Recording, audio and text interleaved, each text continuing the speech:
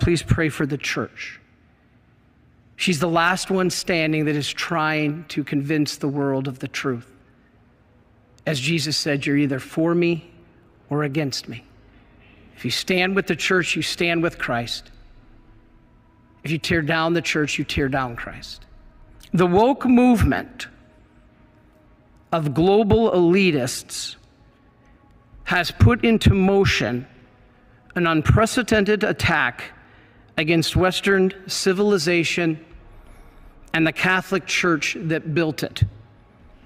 Their hatred for the West and the church is undeniable. And it exists because those two are the only remaining obstacles to a new world order. To a new world order.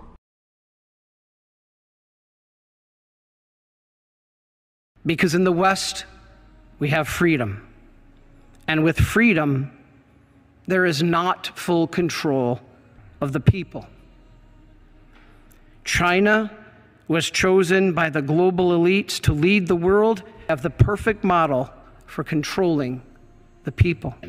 Depopulation is a key motivator for the globalists because that also controls the masses.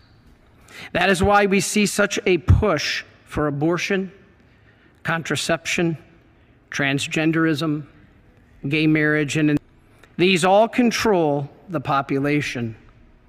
In order for a one world government, which is scriptural, by the way, the AntiChrist, the falling away from the faith, the attack of the church, one world government, this is all scriptural.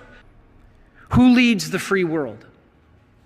The United States of America, the Catholic Church. So it must be brought down through division. And its teachings of objective moral truth must be dismantled. With the church, people submit to God and not the state. In Marxism and the New World Order, people must submit to the state, not to God. Thus, the church has to be removed. The fabric that holds both of these together, Western civilization and the church, is the family.